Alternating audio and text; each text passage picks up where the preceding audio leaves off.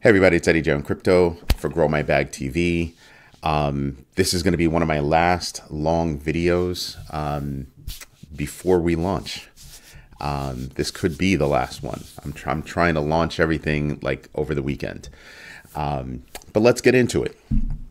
CoinShares got the okay to snatch up Valkyrie Funds from Valkyrie Investments. That's actually a very big deal because Valkyrie Funds is the ETF arm. They're the crypto ETF portion. So when you look at that, yes, Valkyrie is one of the companies that has a couple of ETF applications in. So yeah, that goes over to CoinShares, who's trying to expand in the United States. So that's a very big deal. I want to see how that plays out. CoinShares is a big player in the space in Europe, or overseas rather, sorry. Aave Companies. This is interesting. Aave is a nice DeFi, DeFi player, well known. They're changing their brand over to Avara, in as much they've also snatched up Los Feliz Engineering, based out of Los Angeles. This engineering company specializes in Metaverse software development. Very interesting. Very, very interesting. I don't know if you know, but I'm actually a founding or principal member of the Metaverse Standards Forum. And what we do is we try to put together standards for the metaverse. So things like bringing your avatar from one metaverse to another, your wearables from one metaverse to another. We're all about interoperability. So when I see something like this, it piques my interest in a major fashion. So I'm definitely going to take a look at, and keep an eye on what Avara does going forward. I wonder if they're moving into, deeply into the metaverse space. Remember, I think that gaming, real estate, and other things can make the metaverse huge. DeFi would play a major part in that.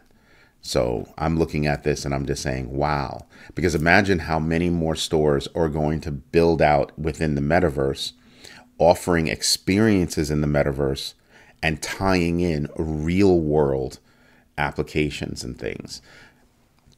There's a space for DeFi. So I'm just saying, I like the move. Now I want to see what they do with it. Strike is expanding globally. Right now, you can use Strike in 36 different countries, and they have plans on expanding to 65 plus. So what they've done now, if they've expanded and they've offered new on-ramp and off-ramp opportunities for people around the world to obtain, sell, use Bitcoin.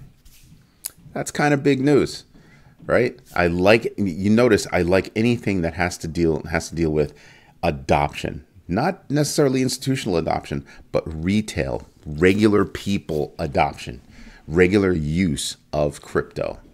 That's what I find interesting. Now, on the bad news side, I've been reading a lot of things coming out of this guy, Steven Nareyoff. Apparently, he was an early insider with Ethereum, and he's laying down a lot of accusations against, Vitalik Buterin. And I have to tell you, unless he's done something more morally reprehensible, he's done something illegal, then what are you talking about, right? I don't want to hear accusations. I want to see proof. Supposedly there are recordings and this, that, the other. And I'm like, these recordings are from 2015, right? That's like me telling my baby sister to shut the fuck up when I was a kid. Excuse the language. But when I was a kid and getting in trouble, am I that same person now? Well, probably, because I mess with my sister all the time. But my point is that from 2015 to now, in 2015, crypto was still in its fledgling stages. I don't know that I'm the same person from 2015, let alone somebody else that's working on something like that.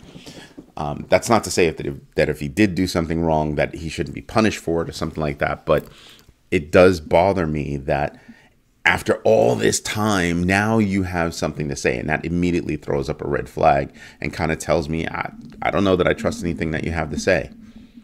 right? I'm going to wait until I see real evidence, not yap yap. So just saying, I want to see it, or hear it, and you have to be able to prove that that's actually Vitalik Buterin.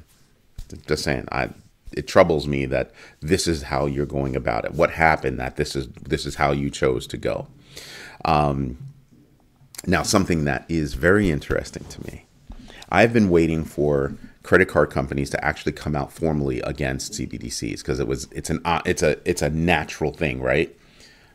They're already having to deal with crypto, another payments platform, right? That's what it is. And then, I mean, it's more than that, but basically. And then when you look at credit cards, well, they're also a mature and robust, payments platform. Well, Mastercard finally came out and said, listen, I don't know how CBDCs, or we don't know how CBDCs are going to play out in the retail space in countries that already have robust payment systems, right? I mean, there are already credit cards. There are already bank debit cards.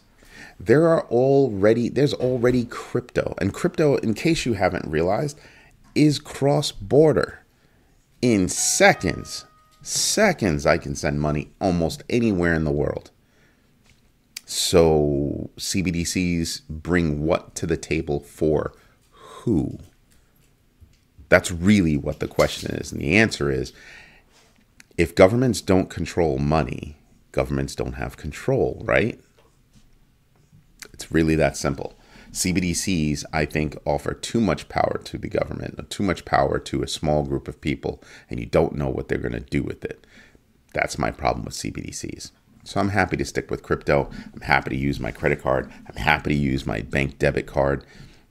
As more businesses, host their e-commerce websites, with one of my companies, I'm happy to use crypto with them. The more I get to use crypto, the happier I am. I even tell clients that I consult with, that my team consults with, pay us in crypto, please. That's our preferred payment, mechanism, right? Then comes ACH deposits because that's cash coming in. Lastly comes credit cards. Lastly, why? Because me as the vendor, that costs me money. So Mastercard coming out and talking about CBDCs, to me, that's a very big deal. So hat tip to them for actually coming out and standing up and having a word about it. I'd like to see everybody else do the same thing. Now, something else that really happened that really makes me smile is Coinbase has introduced the on-chain payment protocol.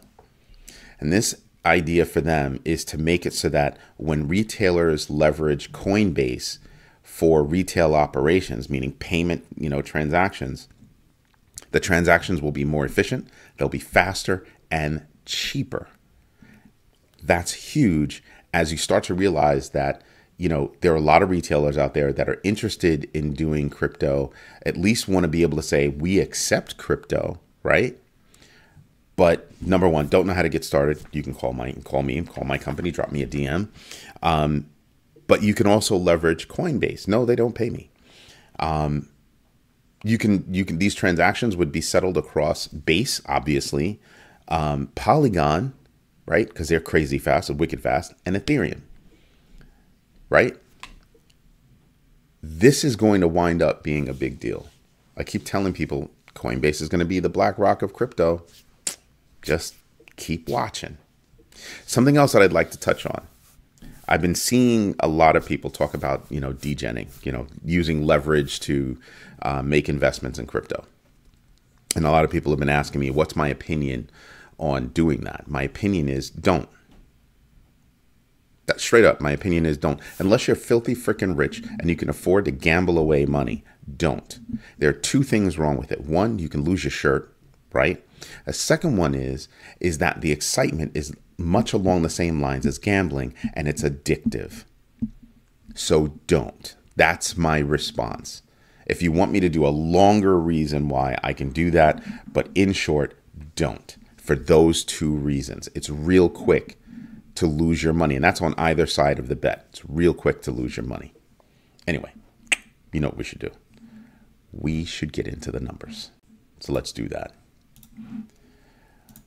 All right. So, as you know, everybody took money off the table yesterday. And why is that? Today and this morning. Why is that?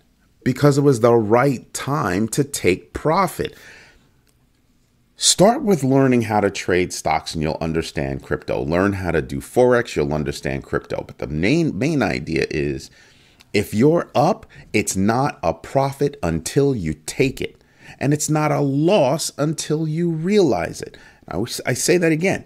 It's not a profit until you take it. It's not a loss until you realize it. And what that means is if I don't pull my money out, I haven't taken a loss. I haven't gained any profit. So when you're above a certain amount, like Warren Buffett's number, I think is like 10%. Once he makes 10%, he's out. He's taking his money because it's a win.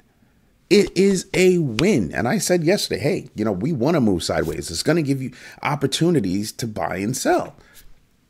Nobody should be shocked. Absolutely nobody should be shocked. So right now we're seeing, coins take it on the chin. WorldCoin down 18%. Meme coin, that's just dumb. I'm not even going to bother. Caspa is down 14%. I think yesterday we said they were up. Ordi down 13%. Let's see who else. Sai, they just had that deal that I told you about yesterday. Go watch yesterday's video. They're down 12%. That was the deal with Circle. Just go watch the video. Let's see who else is something I pay attention to. Lido down 11%. Who else? Arbitrum down 10%. Didex down 10%. These are strong projects that are down double-digit numbers. Frankly, to me, these are opportunities, right? We're not fully into a bull run. So if we're not fully into a bull run, I'm looking at this and I'm going, oh, opportunity. Let me get in, right? Let me get in. I took some profit. Great. Now that everything's down low, double digits like this. Oh, thank you. I'm going to do that. Solana's down 10%. Solana's been riding high. Polygon down 9%. Injective down 9%. I'm just saying there are opportunities that are staring you right dead in the face right now. So these are things that I'm looking at, and this is how I would play those things. Near Protocol is up 4%, but basically, my 5% rule. So all of these, yeah, I'm not going to pay attention to any of those, right? Because their movement is less than 5%. And that's just straight up. Hedera, a 1% move. Yeah, that doesn't count, right? I just want to be honest with you. I didn't bring up any of the pages that I wanted to bring up. Let's see if I can bring up CoinMarketCap. Let's see. That one's up. Let's see if I can bring up this one. These are the big ones that I pay attention to make it easy for me to see things. So there you go. On the big board, you can see how hard of a hit everybody's taking. Link, Matic, Polkadot, Optimism, Injective, Near is up a little bit, but everybody else is down. You know what I'm saying? So to me, again, these are opportunities to look at and go, wow, I can make some dough. Cardano down to 36 cents. They were just up near 40. Yeah, I'll take that. And it's still above where it was. I keep telling you that what we're experiencing are higher lows, right? So our pullback right now, pay attention to this. Look at this, 36,411. Our pullback is a higher low. When we retrace, we're hitting higher lows. These are the things I'm paying attention to, right? Look at Ethereum, down 4.79%, basically down 5%. And where are you? Above 1,800, well above 1,800, thank you. These are the things I pay attention to. So when you ask me, hey, how do you do your research? What are you starting to pay attention to? These are the things I pay attention to. Now, let's get back to the news. This could very well be my last long video that I actually publish externally.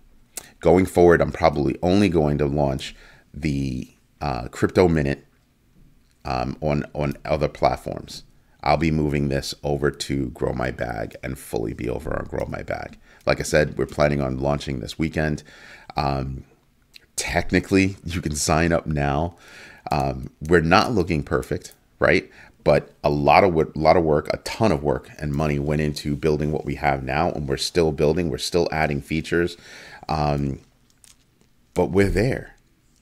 We're there, and we're gonna get it out the door for you if not today, tomorrow. Like, I want to do this weekend, right? I mean, one thing that we're doing is we have in our articles that we've written since August 31st, just to give you some metrics, since August 31st, we've banged out over 510 articles. 510 articles from August alone, right? So yes, it's a social media platform, but it's bigger than that. It's social media with information, conversation, and education. This is what we're shooting for. So do me a favor, join me on growmybag.tv and help us build a stronger community for people that have a like mind with regard to investment and business management, right? I want to grow my personal investments and I want to do better with business management. So I want to be surrounded by people that are like-minded. When you want to grow your bag can come in different ways. So come join us, become a bagger, and let's have some fun and let's grow together. All right? This is Eddie J on Crypto for Grow My Bag TV. I hope you have a good one. Bye-bye.